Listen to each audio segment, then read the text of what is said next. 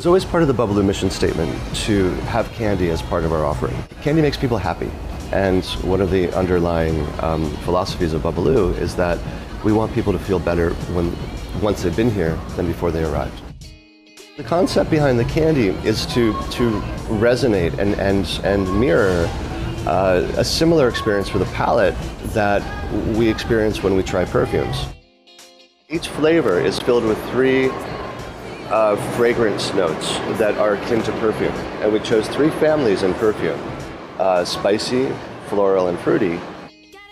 And so we brought the candy into focus with the perfumes by choosing 3 families. Each candy is done with 3 flavors, so it hits the palate at different intervals of the tasting experience. This one was just floral. We have orange blossom, jasmine, and wild strawberry.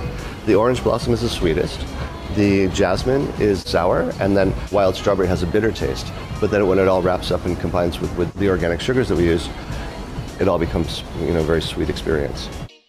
All of our candies are handmade. We've really focused on using organic products in ingredients in all the products. Essences are organic, the candy is gluten-free, and it's really made the old-fashioned way. We're very blessed. We have many opportunities in front of us, and particularly with BABALU's new store potentials and locations.